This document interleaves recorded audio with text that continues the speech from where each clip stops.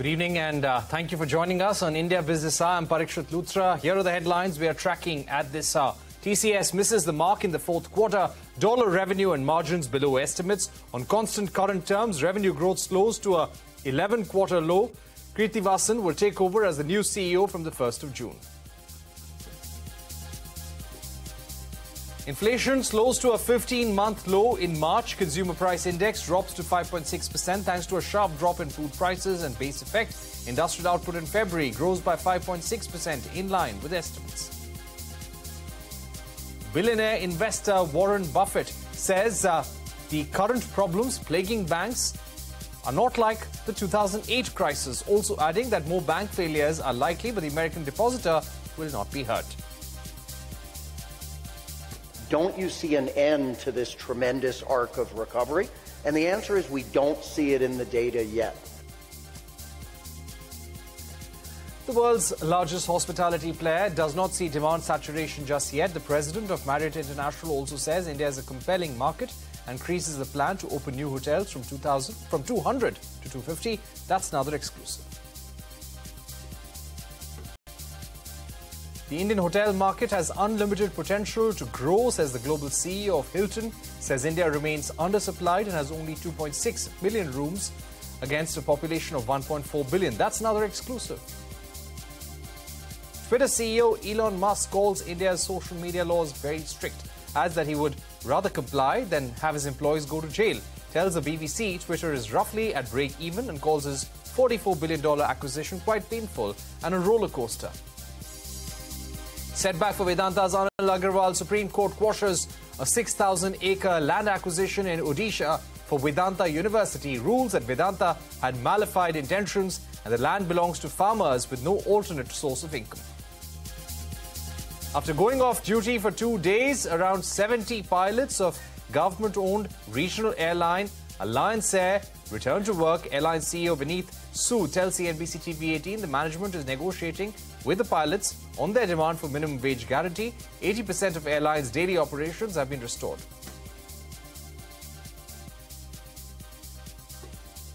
Four army personnel killed in a firing incident inside Bhatinda military station in Punjab. The police has registered a case against two unknown persons. The BJP announces candidates for 189 out of 224 seats ahead of Karnataka elections, gives tickets to 52 new faces. Chief Minister Bommai will contest from Shigaon. Yediyurappa makes way for son Vijender in his hometown of Shikaripura. Former Deputy Chief Minister Lakshman Savadi quits the party after being denied a ticket. Bihar Chief Minister Nitish Kumar and RJD leader Tejasvi Yadav meet Congress President Mallikarjun Kharge and Rahul Gandhi in Delhi. Nitish Kumar and Rahul Gandhi say they will unite to the opposition ahead of the 2024 elections. M&M Chairman Emeritus and India's oldest billionaire Keshav Mahindra dies at 99. He served as the chairman of the Mahindra Group for 48 years before passing on the baton to nephew Anand Mahindra in 2012. Keshav Mahindra played a pivotal role in transforming the company to a diversified conglomerate with interests in IT, real estate and hospitality.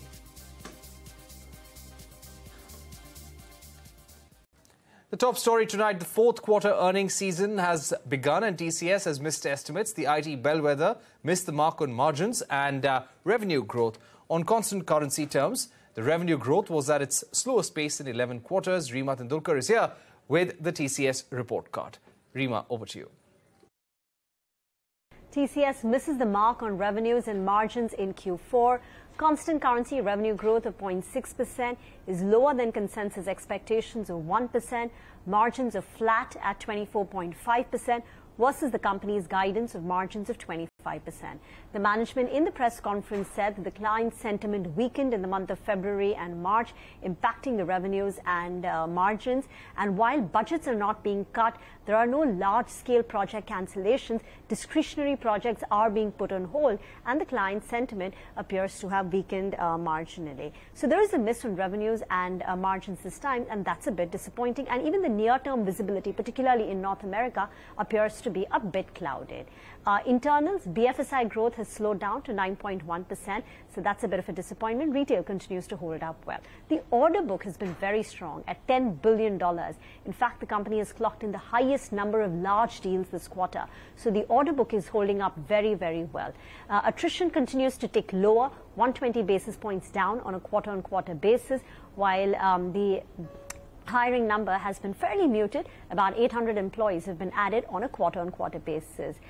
K. Krithivasan will take over as the CEO and MD from 1st of June. This quarter has definitely come in weaker than what we originally anticipated, and primarily coming out of North America.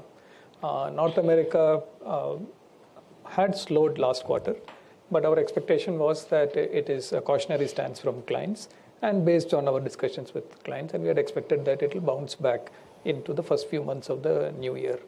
That has obviously not happened. Calling it forward is difficult, so we are doing what's in our control in terms of positioning ourselves to be able to handle it on either side of it. From a margin perspective, what we, like Rajesh pointed out, what we saw at the beginning of the year and how the macro environment as well as client sentiments turned increasingly negative getting into February as well as into March is something what reflected both on the revenue side and on the cost side. And if you look at it with discretionary spend getting impacted, the revenue gets impacted immediately. So on the BFSI, last quarter itself we had called out, there are some, because of the interest rate and inflationary regime, like there have been issues in the insurance sector, capital market and mortgages. What changed this quarter more than anything to do with inflation or interest rates is sentiment, right? Like what happened with one in the banking sector, the sentiments were quite down and people are all not sure what's going to happen. And so there was a greater rush to preserve costs. Let's give today's market action now. Sensex and Nifty have gained for the 8th straight day. Sensex gained over 230 points. Nifty gained about 90 points. Pharma stocks were the top gainers today, along with bank stocks. Mid-caps marginally outperformed the blue chips. Inflation has slowed to a 15-month low in March. The consumer price index has dropped to 5.6% thanks to a sharp drop in food prices and base effect. Industrial output in February has grown by 5.6% in line with estimates. Latha Venkatesh is here with more. Yes, sir. Inflation is not only in line with market expectation, the big relief is it's way below the 6% threshold, which the MPC is, mandated to keep inflation below. So 5.66, that way is a big relief for RBI and MPC, considering that they have paused. The reasons are not are not a mystery. After all, there was a base effect. March of 2022, prices had gone through the roof, food, edible oils and cereals and wheat because of the Ukraine war. So base effect was anyway going to bring the inflation down. The additional cause of relief for the Reserve Bank and the country is that cereals are down. That was the big fear, that because of the heat wave or the unseasonal rains, whether the cereal prices would go up. The fact that they've gone down month on month is a big relief. For edible oils were always expected to be lower. That's another factor pulling it down. Perhaps the only fly in the ointment is milk prices. They are up 0.6% month on month, but that was on expected lines. Pulses are also higher. So really there is a protein inflation element for sure. The bigger relief is that core inflation is down to 5.8. RBI has been repeatedly pointing out to the persistent core. So this will again come as a relief. Overall, it kind of vindicates the Reserve Bank stand that maybe we should pause and look ahead. Now the expectation is that both in April and May, inflation will fall below the 5% mark also. It will be 4 point something because of a huge base effect. April of 2022 was 7.79% inflation. So we will definitely get a base that will push the inflation closer to the 4% mark. So unlikely the Reserve Bank is going to raise rates in the June meeting. So clearly it looks like the peak of the current cycle has been reached, at least as of now. A word on the IIP number, it's a good number, 5.6%. It is on expected lines, but what is important to note is it is investment heavy. Infrastructure and capital goods are the two elements that have done very well, including power. And the ones that have not done very well are consumer durables and even consumer non-durables. Although it shows a growth, it's a very low base, so we shouldn't be impressed. Consumption is still weak, you will have to admit. That perhaps is the only disturbing element in the macroeconomic numbers. Right, now to the big exclusive of the day. Marriott International CEO Anthony Capuano does not see a demand saturation yet, and he expects the business leisure travel trend to continue. In a conversation with Shireen Bhan in Bengaluru, the CEO said India is a compelling market. He said that they were hiking the India target on new hotels by 2025 from 200 to 250. The company set records for fees, adjusted EBITDA, adjusted EPS. And remember, we achieved those numbers with a very difficult January because of the Omicron variant, and with China, one of our largest markets, largely locked down for 10.5 months of the year. So our forecast for 2023 is for continued strong growth. As you point out, we gave a relatively large range of RevPAR growth globally, 6 to 11%. So 100 or 200 basis points wider range than we might typically because of some of the economic uncertainty you described.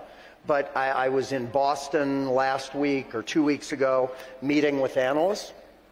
All of them ask the right logical questions. Given the interest rate environment, given inflation, given socio-political instability in certain areas of the world, don't you see an end to this tremendous arc of recovery?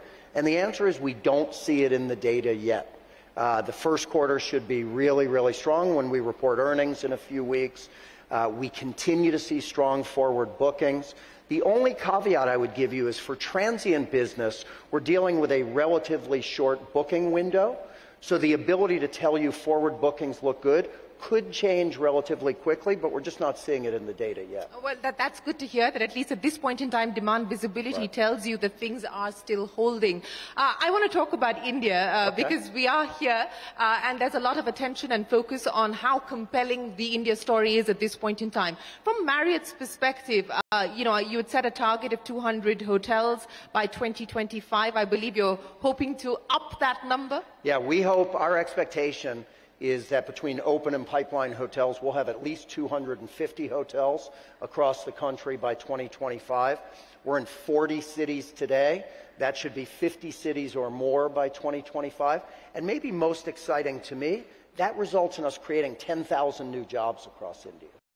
And from one top hospitality executive to another, the Indian hotel market has unlimited potential to grow, says the global CEO of Hilton. Speaking exclusively to Shireen Bhan, Hilton CEO said India remains undersupplied and is betting big on organic growth.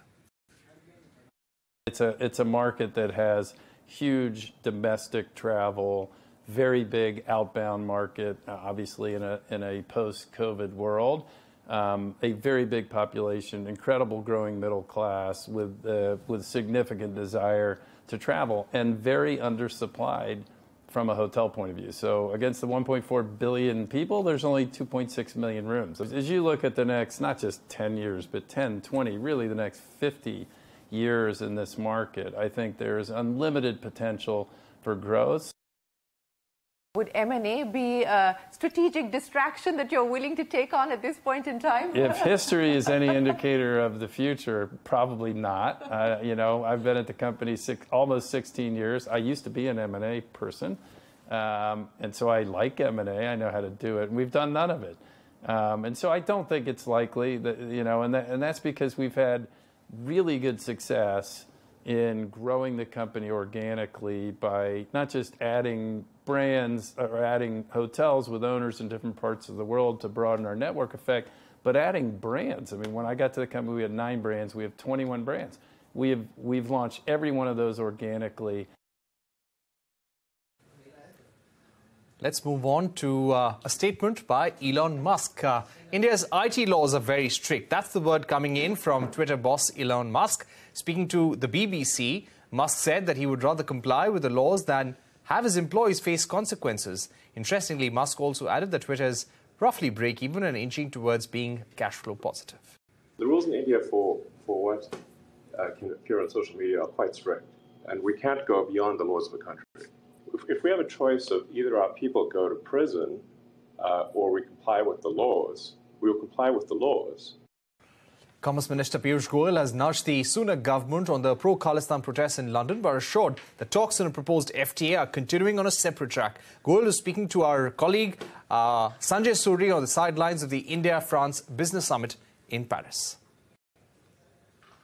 While we do have serious concerns and reservations about the actions that have been taken or should have been taken, particularly when it comes to India's sovereignty and integrity, and we are looking for credible outcomes in the discussions on the political side or on the geopolitical side, I think the trade talks continue on a separate track.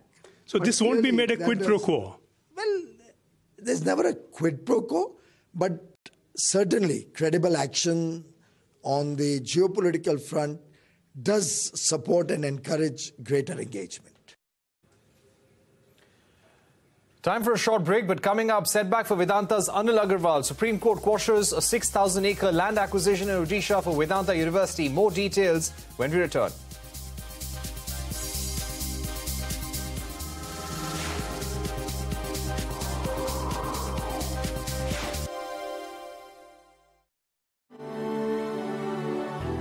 The colors of an Italian summer. Brought to you by Zodiac, finest quality clothing.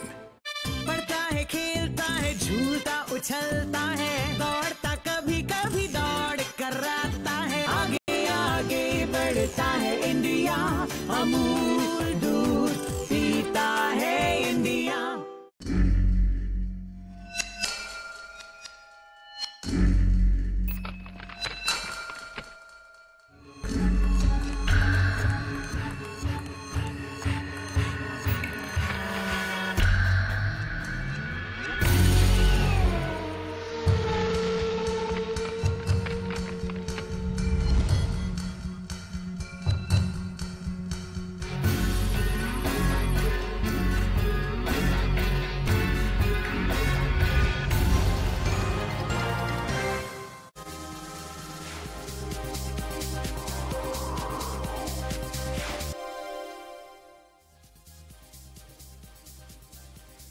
Welcome back to India Business Hour. India's offline pharmacies have written to the regulator complaining about online pharmacies. The All India Organization of Chemists has told the Drug Control General of India that online pharmacies have not stopped their operations. In February, the DCGI had sent notices to several online pharmacies asking why action should not be taken against them for selling medicines without a license. A setback for Anil Agarwal. The Supreme Court has quashed Vedanta University's land acquisition bid in Odisha. The court has also imposed a cost of 5 lakh rupees on Anil Agarwal Foundation. Ashwin Kumar joins us with more. Ashwin, give us some background of this case and where do things stand as of now? Well, this issue goes back all the way 17 years to 2006, and that's when Vedanta had sought to acquire about 15,000 acres of land. In fact, the Odisha government of the day had authorized acquisition of about 12,000 crores, and in fact, 4,000 or nearly 4,000 acres of land had actually been taken over in terms of possession by the Vedanta group. Now, what's important at this stage to understand is that this process has in fact been undergoing a fair bit of litigation. In fact, in 2010, the Odisha High Court had come down and had quashed these land acquisitions as being illegal, and that's the case which in fact the Supreme Court has also decided. The Supreme Court upholding that Odisha High Court judgment of 2010, and in doing so quashing this land acquisition that was done by Vedanta. Supreme Court holding unequivocally that this is simply not tenable as per the law of the land, that it reeks of favoritism, that it needs to be set aside. So towards that end, the land that was acquired by Vedanta has in fact been quashed, has been struck down. In fact, the Supreme Court went on and accused Vedanta Group of having malified intentions with respect to the land that they sought on acquiring. Not just that, the Supreme Court goes a step further and says that the entire process of this land acquisition that was undertaken by the Odisha government on their part was also vitiated by favoritism, that there were undue benefits that were extended to the Vedanta Group for no logical reason, and that is something that the Apex Court has taken exception to. And with that, with the squashing of the land acquisition, has directed for the land to be returned to nearly 6,000 farmers. The Supreme Court holding that, look, these are farmers, they have no alternate sources of revenue, of income, and therefore this land needs to go to that. But the Supreme Court, as in fact a final sign sign-off has also slapped a cost of 5 lakh rupees on the Anil Agarwal Foundation. So clearly, the Supreme Court taking very strong objection to this land acquisition and quashing it squarely and coming down hard on the Odisha government as well. Thanks very much, Ashmit, for joining us with that big story coming in this evening. Let's move on. After going off duty for 2 days, around 70 pilots of regional airline Alliance Air have returned to work. Airline CEO Vineet Sood told CNBC-TV18 that the management is negotiating with pilots on their demand for minimum wage guarantee. Madhiya Mujawar joins us with more. Madhiya, how many flights have been impacted due to the strike and what is the status now?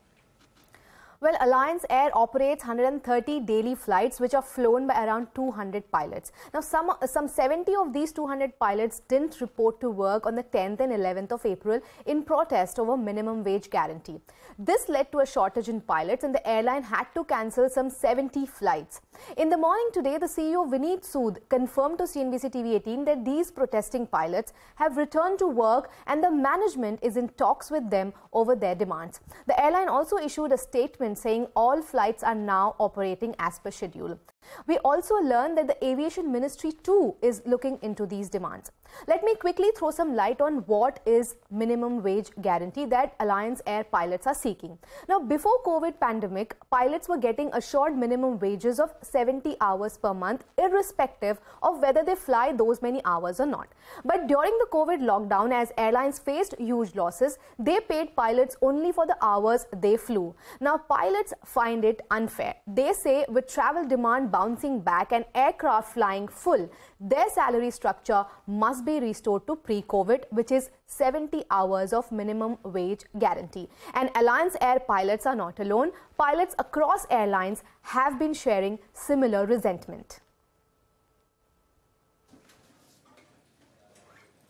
Thanks very much, Madhiya, for joining us with that important update. Let's take a quick check at the headlines we are tracking. 4 army personnel were killed in a firing incident inside Bathinda military station, Punjab. The police has registered a case against 2 unknown persons. BJP has announced candidates for 189 out of 224 seats ahead of the Karnataka election. Chief Minister Bommai will contest from Shigaon. Former Chief Minister Yediyurappa has made way for son Vijender in home turf Shikaripura. Several senior leaders are upset over being dropped as candidates. Former Deputy CM Lakshman Savadi has quit the party after being denied a ticket.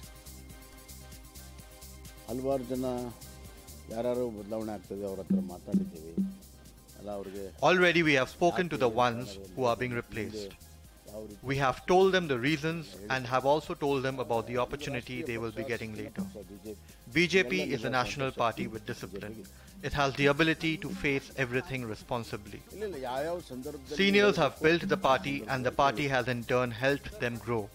Hence, there is a good relationship and there will be no trouble regarding that.